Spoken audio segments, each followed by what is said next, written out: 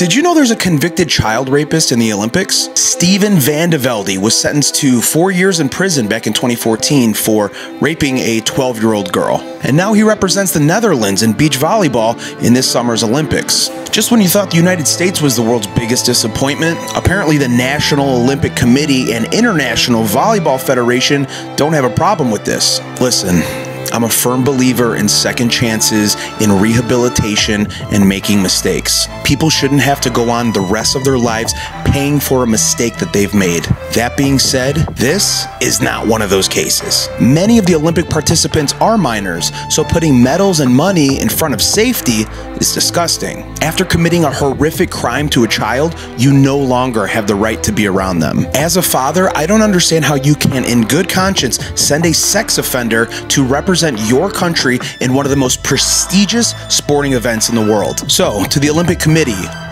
you for knowingly allowing this to happen. Maybe if we make enough noise about this, something will change.